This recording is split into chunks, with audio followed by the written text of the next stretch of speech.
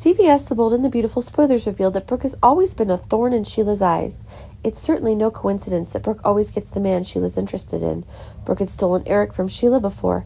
Now that situation is happening again when Brooke has just broken up with Ridge. Sheila was really worried Deacon would get back together with Brooke after hearing that she and Deacon had ended their marriage. Sheila had been living at Deacon's house for the past time, and she actually considers Deacon as her man.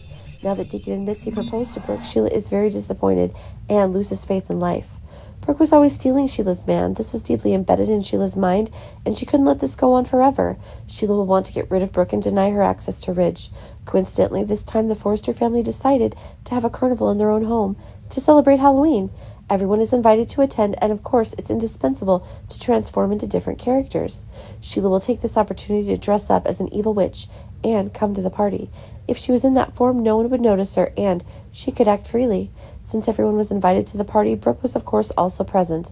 The festival is organized by the Forrester family, so it's very crowded and bustling. Brooke is still here, but her mood is not happy at all.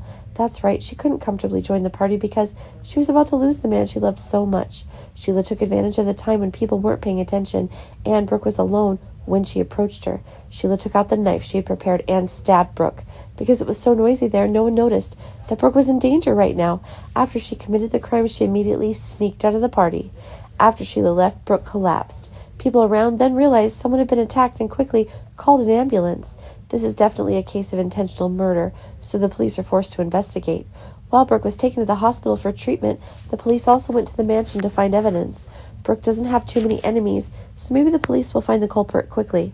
Deacon realizes that Sheila is the one who attacked Brooke. Sheila was jealous of Brooke when he admitted to Sheila that he had proposed to her and sought to get rid of Brooke.